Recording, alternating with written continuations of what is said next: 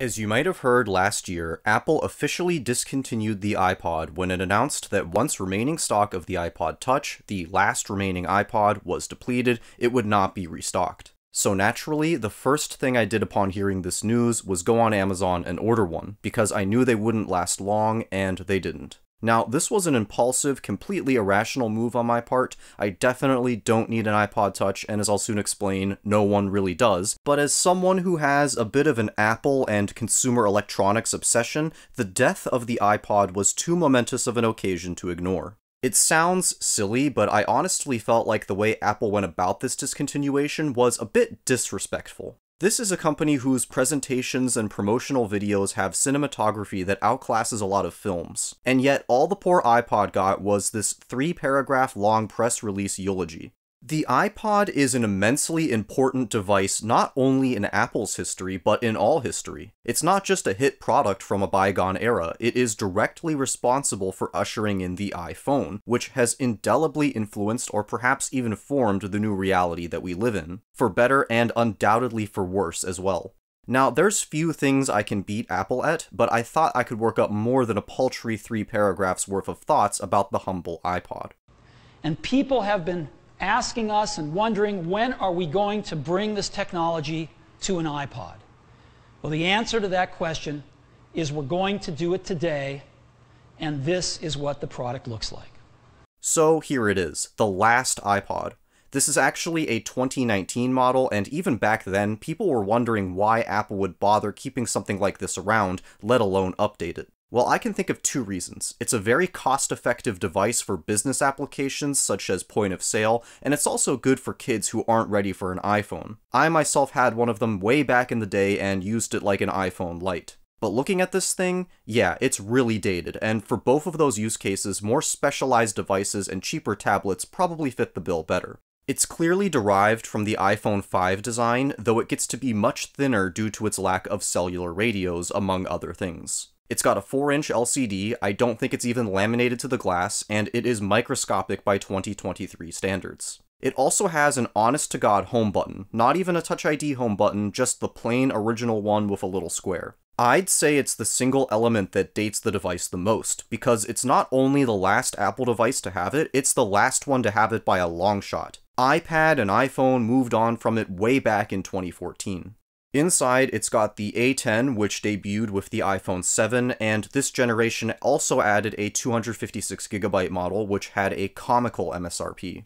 While seeing the iPod brand officially die is a bit of a sad thing, this is an extremely dated product that you would never consider, and it's really an iPod in name only anyway. The base model, which I have here, ships with a meager 32GB of storage, and sure, you can use Apple Music or Spotify, which is what literally everyone does now, but the point remains. This is not a purpose-built device for music listening. It is a cut-down iPhone, a multi-purpose touch-based computing device where audio playback is just one of its many features, one app on a grid with like 20 others, given no more priority than anything else.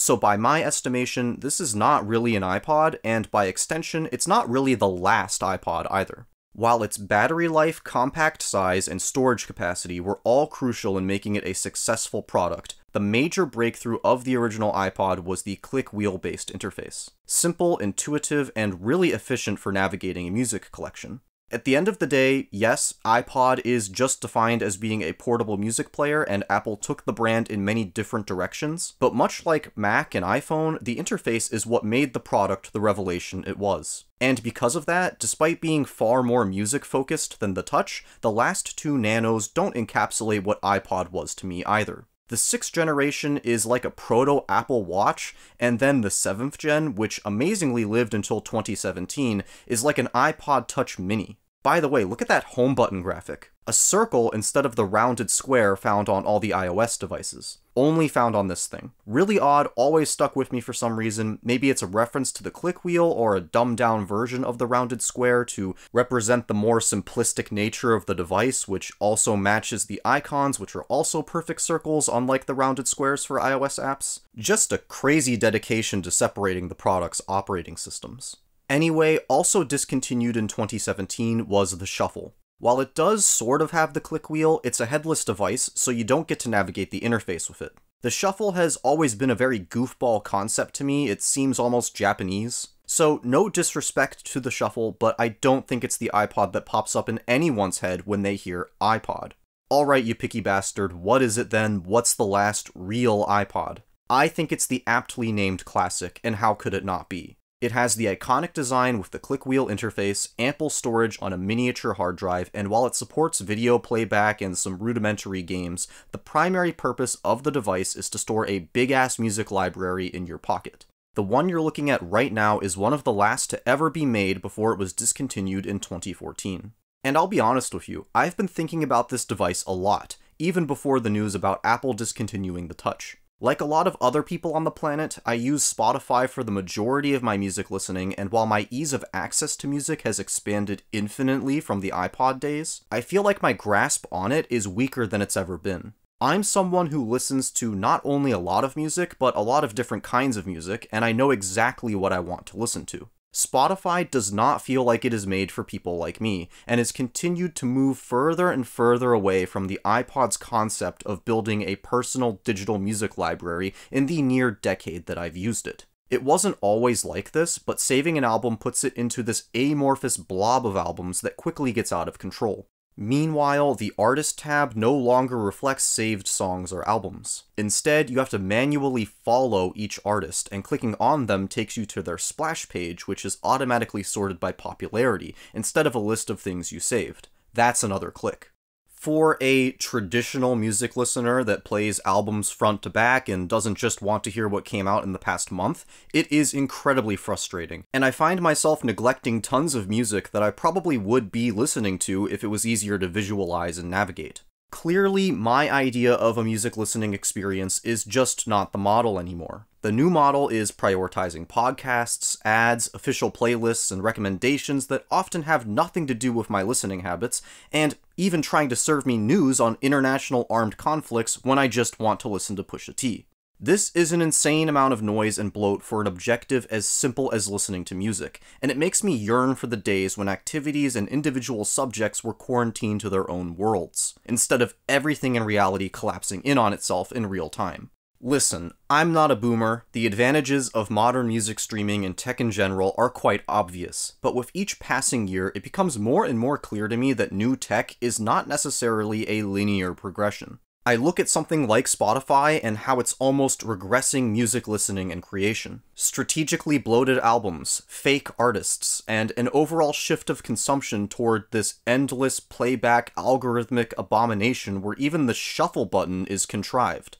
At this point, I feel like this streaming era has more in common with 20th century radio than it does the iPod's concept of personal curation. The same can and has been said about something like TV and movie streaming, which increasingly resembles cable.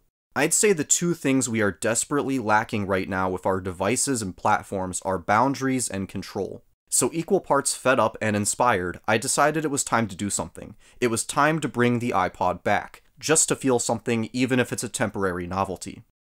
You may or may not be aware, but there is a rich, vibrant fanbase for classic iPods, and all sorts of third-party modifications on offer that breathe new life into these relics. I spent a few hours of my life deep diving into that world and was super impressed by the breadth of what I saw. Integrated Bluetooth, Qi wireless charging, and one guy even put the Taptic engine inside. Stupidly cool stuff, definitely check some of those out.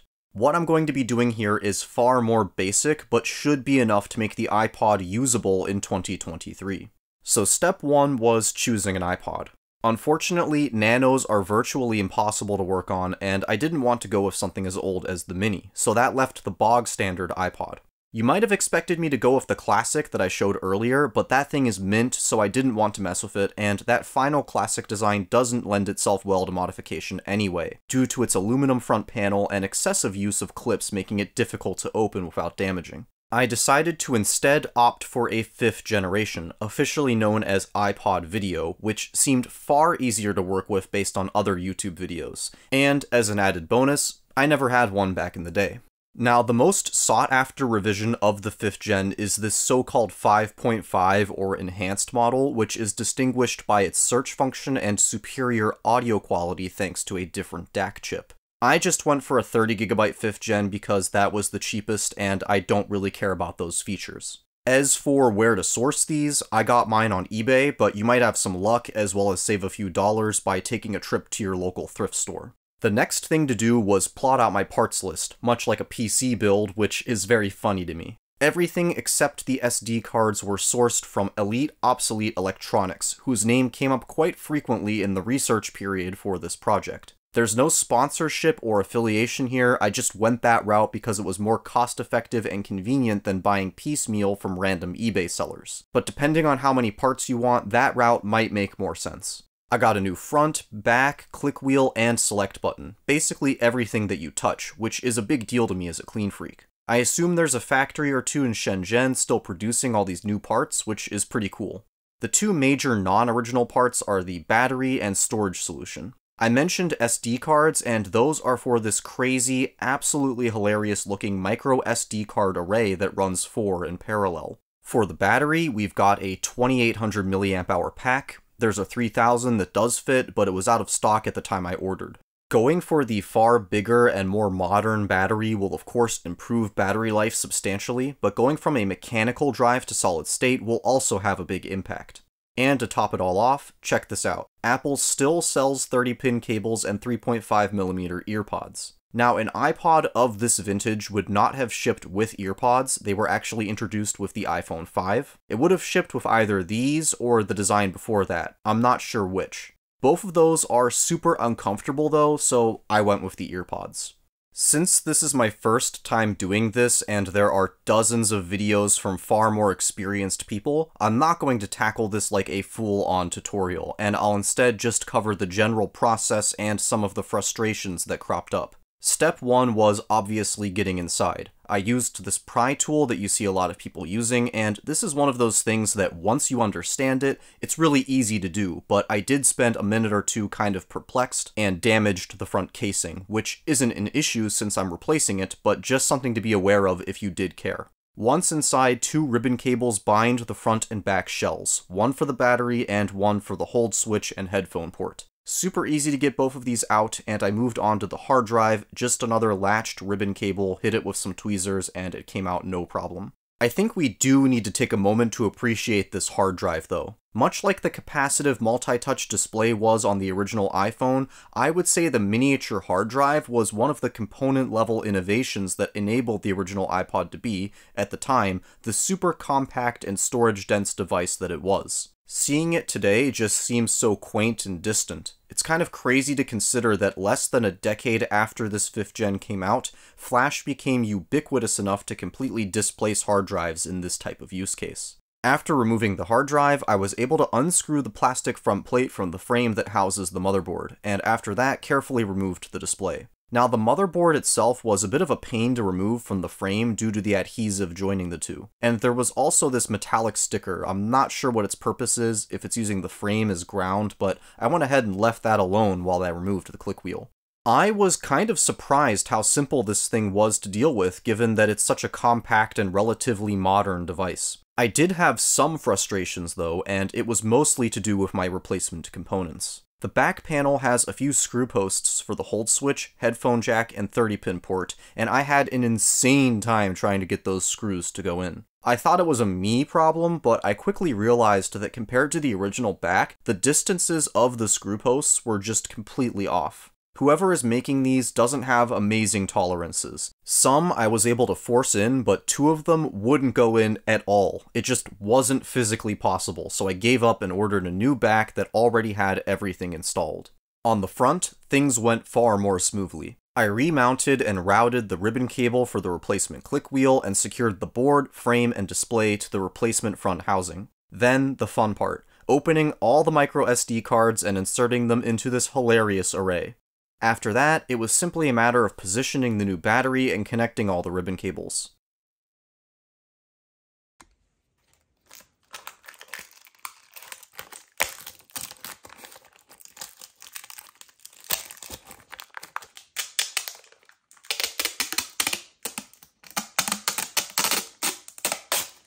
After assembling my iPod and confirming its operation, very important that you do that before sealing things back up, I was confronted by two things that I kind of hated from the iPod era: iTunes and the syncing process. If you want to put music on the iPod, you have to manage your library through iTunes, and I also quickly remembered that FLAC is not supported. Pretty much all of my locally stored music is FLAC, and I briefly flirted with the idea of installing Rockbox, a homebrew iPod OS that supports FLAC, but I couldn't do it. No offense, but it just looks ugly. It sorts things like a file directory, and I feel it negates the entire purpose of this iPod experiment. The original OS is so gorgeous, and that's kind of the entire reason why I wanted to use an iPod again, so I instead embraced the stock iPod's limitations as a challenge. As dated as iTunes is, specifically on Windows, I have to commend Apple that this still works at all. From what I understand, support is still maintained going all the way back to the original iPod. That is serious dedication to backwards compatibility, and guess what?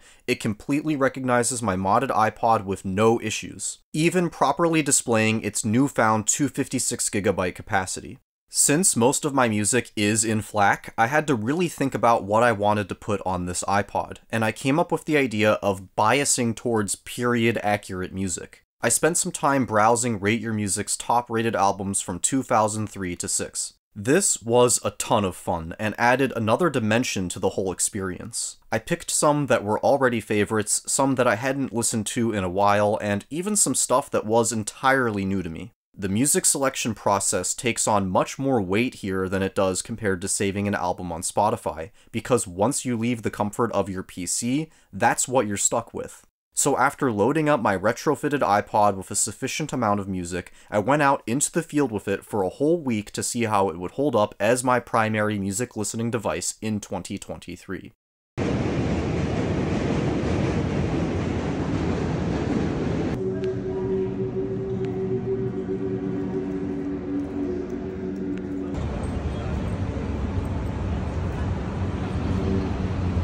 First off, some comments on the mods. This thing is super fast and light due to the removal of the spinning hard drive. I can vividly remember my old iPods taking a second or two to seek on that mini hard drive, and it doesn't happen here. It's totally instantaneous. It also has comical battery life. It might be broken, but I seriously could not make a dent in the battery indicator, even after a week. The only annoyance that came from my tinkering had to do with the scroll wheel. It could be a loose connection or another dicey third-party component, but every once in a while, the scroll input kind of freaks out and gets jumpy. It's annoying, but was infrequent enough that I managed to work around it.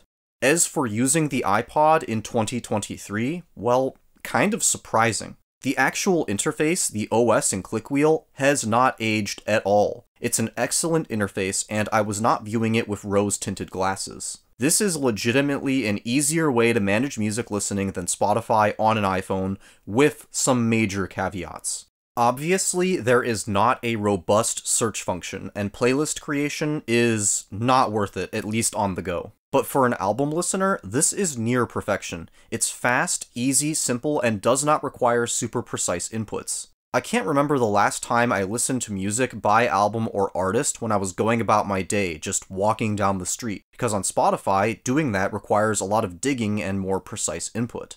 That ease of use is especially advantageous in a car, where I could genuinely make a case for this thing, especially on a longer highway road trip for album listening. Now, I'm not advocating that you iPod and drive, but compared to CarPlay, my god, this is way easier, way less stressful, and way less distracting. If it wasn't something recently played, I don't even bother trying to dig through Spotify on CarPlay, but with this, you're in and out just using one thumb to do a simple, predictable input. The biggest flaw of the iPod, what makes it feel dated even in this heavily modernized form, is that it is not a self-sufficient device. Meaning, if you want new music, the iPod can't do anything for you. You must go back home to your computer, add music to your iTunes library, and then sync the iPod. This is going to come off as a cope, but I found that it added more weight to what I did have on my iPod, and an attempt at a somewhat period-accurate library made it feel like a time warp. But ultimately, this week with the iPod confirmed what I pretty much already knew. The use of modern music streaming platforms has significantly changed our listening habits. Whether that's a positive or a negative depends on who you ask, but for me, the experience with this iPod made me want to invest more time into maintaining my local music library, which for me is housed on a personal server, to at least attempt to claw back some ownership of my digital music experience. As someone who is super conscious about their music listening, even I've become occasionally roped into the ease and comfort of listening to the same playlists, and being fed the same few songs on autoplay, because that's what the streaming platforms are set up for. I'll be honest though, I don't really see myself continuing to use this iPod other than for occasional novelty factor or maybe in the car, but I'm certainly glad I did it. The iPod modding itself was a super fun project, though it did have its minor frustrations. If you like to tinker with tech like I do, I can definitely recommend it as it's extremely accessible, and modernizing old tech is just cool. Spending time with the iPod in real life was awesome too. Using a dedicated device is really refreshing, it puts things into perspective, and it's nice to get away from this modern notion that everything has to be and do everything, even if just temporarily. You ever wonder what this pocket's for? I've always wondered that. Well, now we know, because this is the new iPod Nano. I think I can safely say that I've now respected the iPod. The aspects of the iPod that date it, both positive and negative, are quite obvious. But its simplicity in achieving the goal of music listening is not dated at all, and I think we need to see some of that back, as I explained earlier. While dedicated devices are now history to the average consumer in the era of multi-tool phones, the idea of making something that simply achieves its function in a solid and permanent manner should be the goal of designing any tool, whether it's a dedicated device like the iPod or a streaming platform. But solving a problem and then leaving it alone just seems to be completely incompatible with modern living.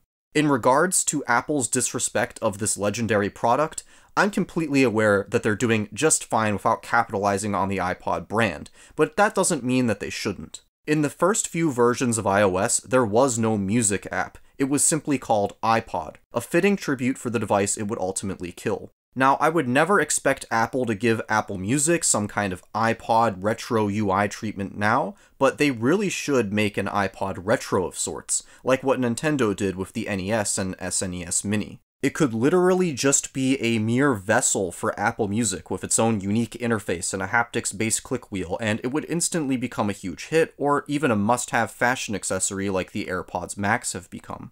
Anyway, I think I've said enough about the iPod in this super self-indulgent video. Thanks for watching, and while I hate to ask, likes, subscriptions, and checking out some of my other videos would be greatly appreciated.